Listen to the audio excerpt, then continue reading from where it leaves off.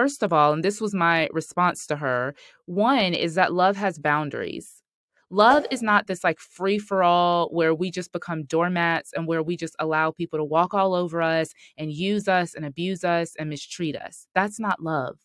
There are times in a marriage and in a relationship where you are going to have to put up some pretty strict boundaries depending on what has happened. In her case, her husband betrayed her trust. So obviously, there has to be some sort of protective mechanisms around the relationship, not as a punishment, but to protect not only her, but to protect the relationship, to protect the marriage. And that's what we're going to get into today. I can talk about this topic from a very personal point because I have struggled with fear in lots of areas of my life. In my marriage, as a parent, as a mother, as a friend, I've struggled with fear in a lot of ways for a lot of years. And I remember there was this one point in time, I remember like it was yesterday, I was sitting on my couch in our old house and I was in the middle of my first book writing project. And I started thinking about all the ways that this book project was going to fail. What if nobody buys the book? What if I suck as a writer? What if? And it was so severe, y'all, that I didn't write for like weeks. I just couldn't find it in me. It wasn't writer's block. It was fear that had immobilized me because I began to dwell on the what ifs. And maybe you're not a writer, but surely you can identify with some point in your life where you have allowed fear to immobilize you. And that is how it damages marriages. That is how fear can literally destroy marriages. So many times people think that marriages are destroyed because of some huge breach, some big violation, infidelity, abuse. And those big ones obviously do happen. But do you know what destroys more marriages? Fear. There are so many marriages that end in divorce and nothing, quote, bad happened, but people were so guarded. They had their walls up. They were so afraid that they never really allowed their spouses in. And that really is the antithesis of intimacy. A strong, healthy marriage cannot survive without intimacy. Yet, intimacy requires vulnerability. Intimacy requires courage. Fear is the opposite. Fear is going to keep you feeling like my DM friend here, that you have to protect yourself.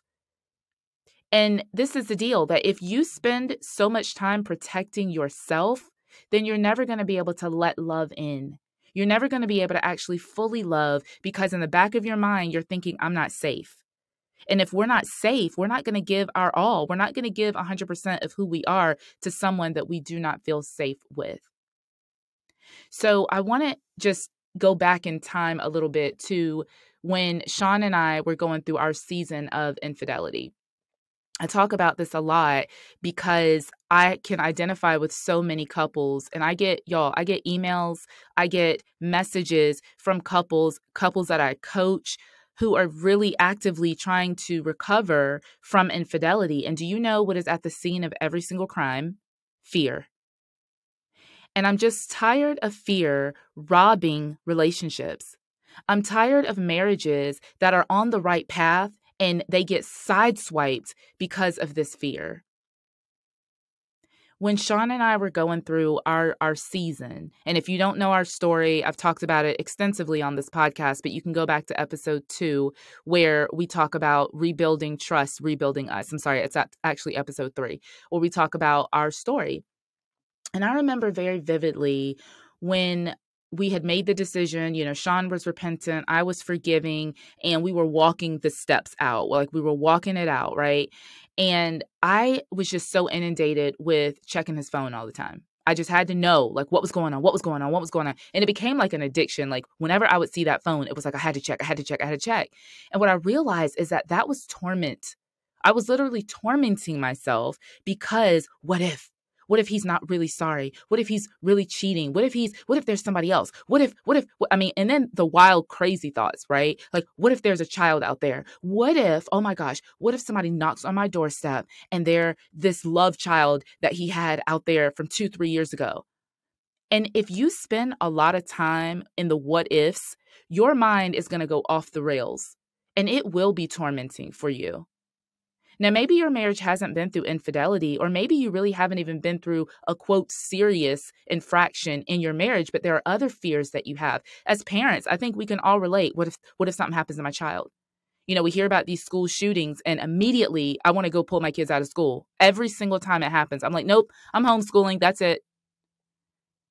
Fear immobilizes us. And it gets us to the place where we become so anxious in our thoughts that we can't function. And I think that it's one of the enemy's biggest tactics. It's one of his greatest schemes that he uses to keep us out of joy, which we just talked about a couple episodes, right? With Nicole Jacobsmeyer, we talked about finding joy.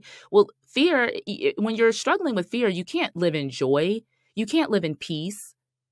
And this is why the enemy works over time to keep us in fear, so that he can keep us from feeling that joy of the Lord that is our strength, so that he can keep us from feeling that peace that passes all understanding.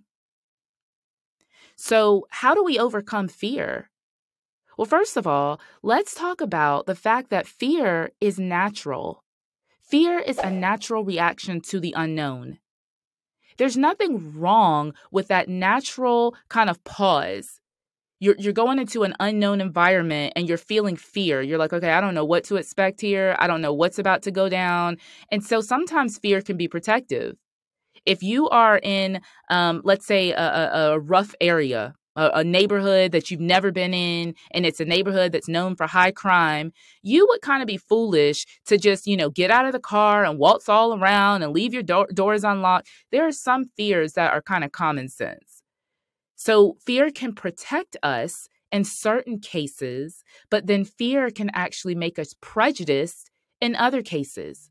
So same neighborhood, same situation, same scenario, you see someone who now your brain, your mind has been conditioned by society to believe is a danger, and then you become prejudiced to that person. That's when fear becomes wrong. Now let's again bring this back into the context of marriage here, okay?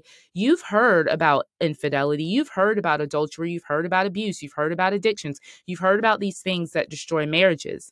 So most of us have put some sort of protective barrier, i.e. boundaries, i.e. wisdom, i.e. accountability, right? Most of us have some sort of protective barrier around. Hopefully you do. I mean, maybe you're listening to me, you're like, oh my gosh, I don't. Well, friend, let's talk about that, okay? But let's assume that many of us have some sort of protective boundaries around our marriages, all right? Now, if we actually run up into a trigger, maybe something happened from a prior relationship, or maybe your best friend just found out her husband was cheating on her, so now you're all triggered and afraid, then you're going to become prejudiced to your spouse's behavior, to their advances, to what's going on. And this is the thing, y'all. Fear is also an acronym. It stands for false evidence appearing real. That word appearing is key. Think about every little kid who's afraid of the boogie monster, right? Is that a real fear? No, but it sure enough appears real to them. So fear is not always bad. Fear can be protective, but we have to be careful that we don't allow our protection to become prejudiced.